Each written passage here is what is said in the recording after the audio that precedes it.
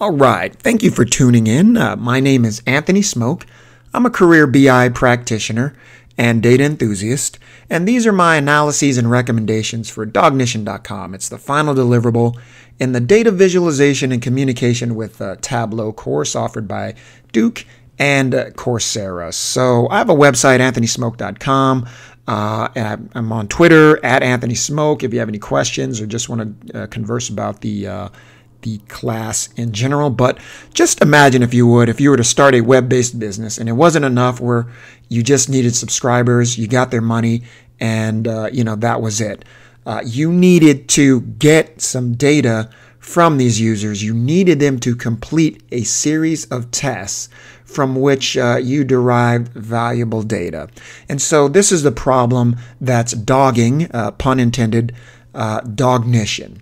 So if I were to bring up my business process change recommendations for Dognition, I'd want them to increase their advertising and social media outreach to targeted cities. And I've got 5 different analyses that I'll get into. It may look like more, but they're really just filtered in different ways.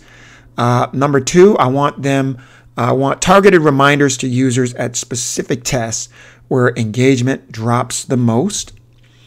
I want to explore gamification means to keep those users engaged so that they move through all 20 tests. And, I want to implement some sort of achievement, badges, some sort of point system to keep our subscribers engaged. Maybe you get a master trainer badge after your first 20 tests and, so on and so forth from there.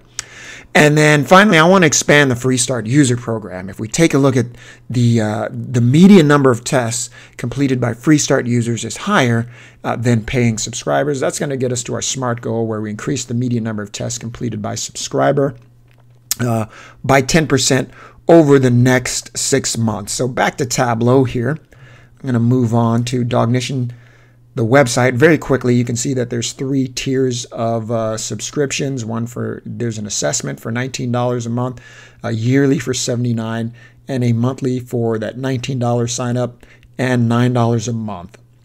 So moving into the first analyses here.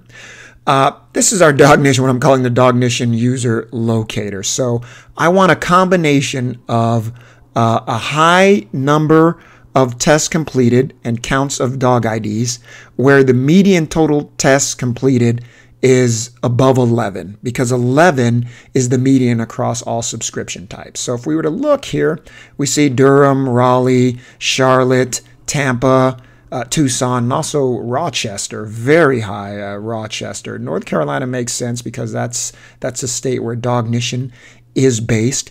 And so I want more users like the users in these locations. So that's why I want to start here with some sort of targeted social media campaign, advertisements, get the word out about Dognition, because I want my users to behave like the users here. And then if that is successful, we want to move on to these cities.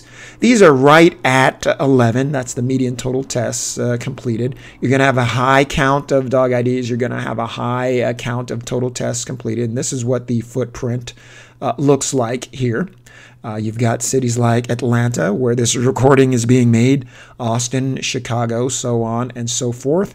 And then we've got growth opportunity cities. So these growth opportunity cities are cities that are below 11. They're below that median of 11.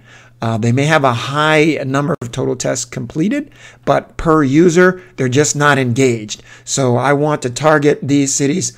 I want these people to complete more tests, and I'm going to start in these cities. This is where I'm going to find those users that just aren't getting it done for Dognition. If we were to look internationally, we can see that Canada by far has the most number of cities above this Mendoza line of 10, right? I wanted at least 10 dogs in the city, and I wanted a high median, right? So Canada, if we're looking to expand internationally, this is a good place to start. You've got London, Singapore, Oslo. There seems to be a high English bent on our Dognition subscribers. So very similar to the analysis that we put together earlier in the class. We're looking at that percent difference in tests by dog ID rank. The only difference is I put this on a dual axes, and I said, hey, let's look at the drop off here. Let's have that below the 0% here. So you can see there's an 18, almost 19% drop off at test 5. It makes sense because once you get through the first 4, there may be a disincentive to continue. So this is an area where we want to target users. I'd say test 5, test 8, test 12, and test 17. Post-assessment, you can see that big drop here at test 21, negative 80%, because you get through the assessment phase. And then people say, hey, I don't want to take any more tests. So it's natural that we have that big drop here. But even if we were to take out test 21, we can see in the post-assessment phase there are still some areas where we can drive engagement at test 21, obviously, but at test 24, test 26. And test 32, I don't want to extrapolate any more past here because we see there's a precipitous drop, but there are definitely some opportunities to increase engagement here in these areas. So moving on here, just taking a look at the median number of tests completed by domestic subscribers. You can see that the non-free start user, that's where the highest number of users are, 94,000, and 2,700 here in our free start user bucket. But you can see across both the median is 11, and that's driven mostly by our non-free start users. Our free start users are completing more tests at 14, so there's a 3-test spread here. If we were to break this down by subscription type, we can see in the assessment area the median number of tests completed is 9. That is much less than our 14 completed by free start users in the assessment bucket.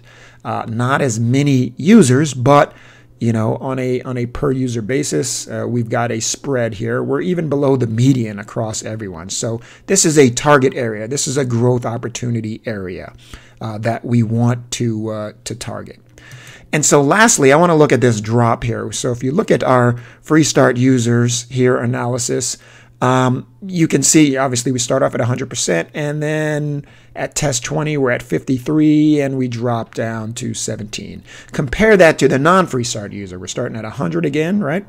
Then by the time we get to test 20, we're down to 26.92%, and at 21, we're down to 8.58% of users left. So we can say that our free start users are completing more tests than our non-free start users. So we want to expand that program. So back to our recommendations, if we could.